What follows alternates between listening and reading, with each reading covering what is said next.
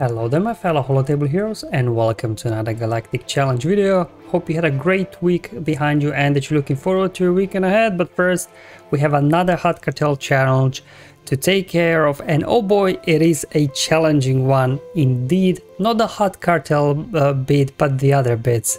Anyway, I'll talk more about it as I'm going through. As always, I'll cover the modifiers and the feats and then show you the battles that got me max grade here. So I got 3 battles in total for you. First, I'll be doing Hutt Cartel that will do also the Thermal Detonators feat, and then 2 different teams there without using Galactic Legends, how to get the Crush Them feat, where you have to defeat at least 3 enemies in the same turn. So let's look at the modifiers first. For Hoth, Frigid Expanse. Now this modifier is a part of the problem why the Crush Them feat is slightly more challenging than usual. It's just because you're on time clock. Every time you take a turn, you get a stack of Frostbite. Once that reaches 10, the unit is instantly defeated. You do get the thermoregulate ability there that you can use every 3 turns, but obviously it only removes 2 stacks. So eventually either enemies or your guys will die off before you're able to line up that AoE. So then we got standard Hutt Cartel modifier. This allows us to really cheese even with low gear Hutt Cartel. And Thrill of the Hunt Bounty Hunters, they're just a lot more durable to begin with, and whenever they do get the contract triggered, they all get frenzy. So needless to say, if they do get their contract, I think your battle will be over very quickly. Now it's not only global modifier that's part of the problem, it's also even once you burn through the Thrill of the Hunt, their modifier, their true defense down, they're still very tanky, very durable. Like you do 60k crit on them like it's nobody's business. I think looking at the damage from Exposes, for example, that deals 20% damage of max health, there is like 100k, so they all have like 500,000 health or something, and that's what makes it a little bit challenging here to really defeat them quickly and easily, all in one turn, at least 3 of them. But anyway, more about that again once we get through the battles. In terms of the feat, Hutt Cartel obviously, and then also the Thermal Detonator one. This one I was actually able to get done as well with Hutt Cartel in my first try, so it looks like it can be done quite easily. And then Crush and Feed, these ones I tried a few different teams, so I'll show you 2 teams that I found the easiest to line up the hits. And let's just first kick off the Hutt Cartel one. As always, as usual, I'll be going with Cad Bane lead because his contract is very easily triggered. And then I'll be going in with Greedo, Mob Enforcer and Leia. They all have thermal detonators for the thermal detonator feat. And obviously you need Kersantan there to have permataunt on him, so they will forever be stuck behind him. But it's a straightforward Hutt Cartel challenge from that point of view. As any others, you just kind of keep throwing your thermal detonators, let Leia go to town, keep stacking those thermal detonators, and eventually the enemies will fall for Modo's stacking thermal detonators. Now, because it's not just about winning, it's actually attempting to apply 40 thermal detonators feat here as well. Once you do get their Leia down, this will totally kind of stop their really damage. And in order to trigger a contract, so maybe Mando can insta-kill somebody, they need to defeat whoever went first, but they're not very clever, these guys. They're just all over the place. They keep getting obsessed there with all these Hutt Cartel that are low in health, and they simply won't die because of the Hutt Cartel modifier. So we lay out, what I did was then I just went all out, just keep attacking Kersantan. He's very durable, very tanky, and I wanted to keep the other guys alive as long as I could. So whenever I do those AoEs with Greedo and AoEs with Leia that apply thermal detonators to everybody, that I have more targets alive. And then good thing about it is both with Mando and Boba, they both have Bounty Hunters Dissolve, so if they do get to 10 stacks of Frostbite, which eventually they will revive because the modifier does not prevent a revive. So again, it'll give you more targets for further into the battle to be applying those thermal detonators. So again, once Leia's down, you just keep focusing over on Kersantan, just keep using your specials to stack thermal detonators, and eventually you will get them down quite easily. So this was my first and only Hutt Cartel attempt. It was very straightforward. Got the thermal detonators done as well. Brilliant. Definitely want to bring in Mob Enforcer, Greedo and Leia because they all have thermal detonators. Moving on now to the more challenging feats, crush them, where you have to defeat at least 3 enemies in the same turn. I've got 2 teams for you. The first one will be Admiral Raddus. Now why Raddus? Because you look at his leadership, whenever your guys are being critically hit, that enemy will gain expose, which can't be resisted. So essentially will kind of exploit their tankiness, if you will, because exposes will do a lot of damage, 20% of their max health. So that's essentially what you'll have to do, just kind of stack those exposes and then unload an AoE. On top of that, as well, he has nice synergy there with Jin. The Jin can't be defeated while Admiral Raddus is alive. So we'll a little bit exploit again Boba's contract. More about it later on. Cassian here is great as well because his crippling shot can copy debuffs to the target enemy. So again, you know, you can then quickly copy a lot of exposes from one person to another, again adding, you know, the chance to finish them off in an AoE. And now speaking of Jin, what you will want to do, you will want her to be the fastest in your team, so you can then totally cheese them, because then they will often just keep going after Jin because they're trying to trigger their contract. Under Boba's lead, they have to defeat whoever from your guys took the first turn, and Jin can't be defeated while Raddus is alive, and they'll keep going after Jin and they'll never get to the contract, and that's how you'll be able to cheese your way through this one while you're slowly grinding them down through exposes whenever they critically hit you. Other than that, you know, it's a pretty straightforward thing to run, so let's just hop in the battle now and let me talk you through it. So there you go. We go first here, Jin. Just get a stun on Boba, why not? And then just go ahead. I don't really use Admiral Raddus all that much, so I just kind of don't really know what I'm doing, to be honest. I'm just kind of using specials here.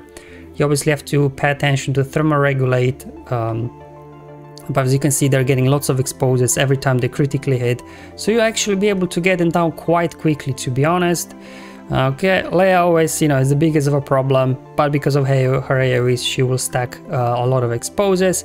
So there you go, we copied that expose there to the target with Cassian, so it was pretty nice. Again, kind of thermoregulating here, smashing AoEs.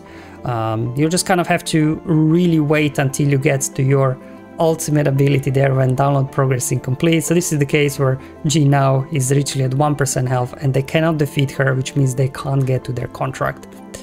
Once we hit our download progress, we'll unleash our ultimate, but in the meantime, again, whenever you can use thermoregulate, go ahead and use it. You do want to be able to survive long enough this one. This is not a sprint, it's a marathon. There we go. Let's unload the ultimate. We got their disabled their protection now.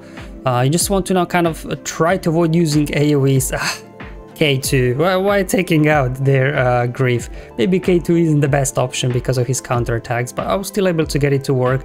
Now you just don't want to really do too many AoEs here. You just want to kind of line them up slowly, let them stack a lot of exposes on themselves, and then you can unload an AoE.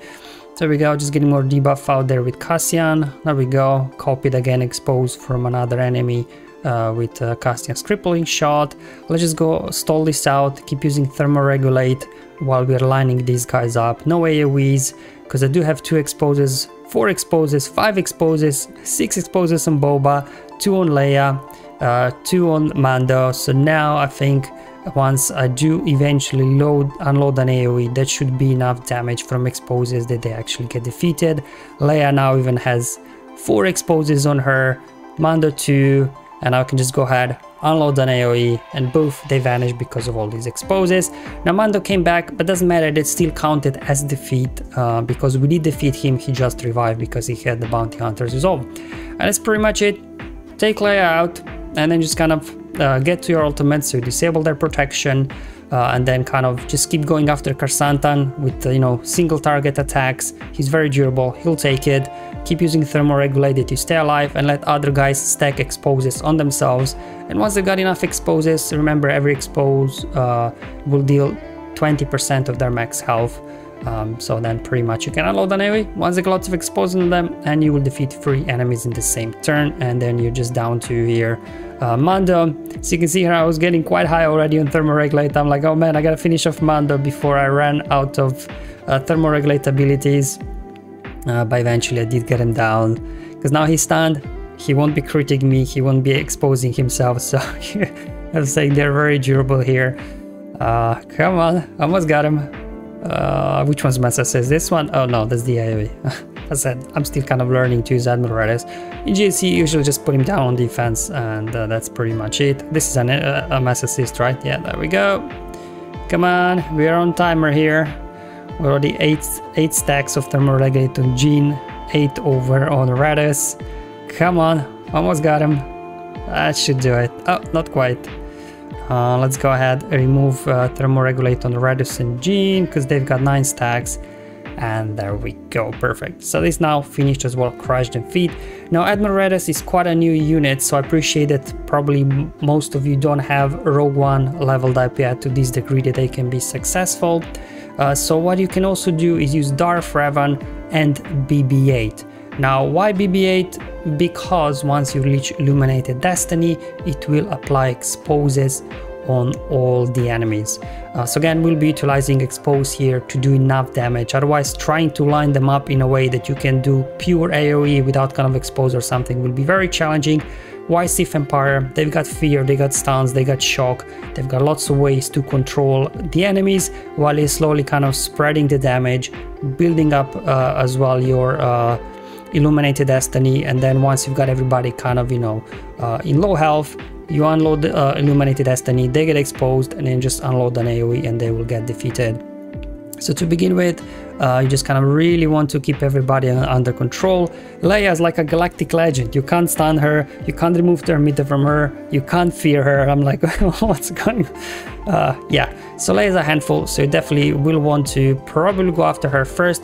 However, with Darth Revan Lee, this might prove challenging to take her out first, because as soon as you get her below 50% health, Boba gets that mark on him and you will have to go after Boba.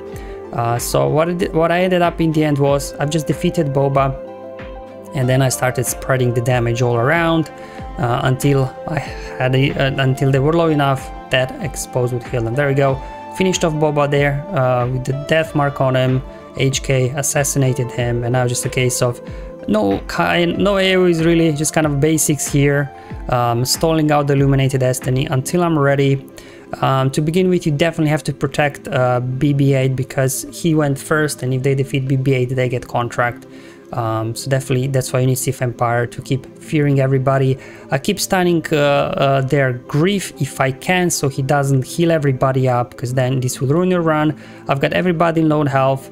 There we go, Illuminated Destiny, they all get exposes on them, and now either Revan there or Basti with her White Lightning got an AoE, boom, 4 enemies defeated in the same turn. So these were kind of the 2 teams without using Galactic Legend that I found the easiest to set up just because of the expose mechanics they have. Alright guys, so that's all for today's video. Hope you found it useful and helpful, showing you how I got max rewards quite easily this time. Let me know how you guys are getting on, but until then, thank you for watching. I'll see you in the next one. Have fun, enjoy life, and may the RNG be with you, my friends.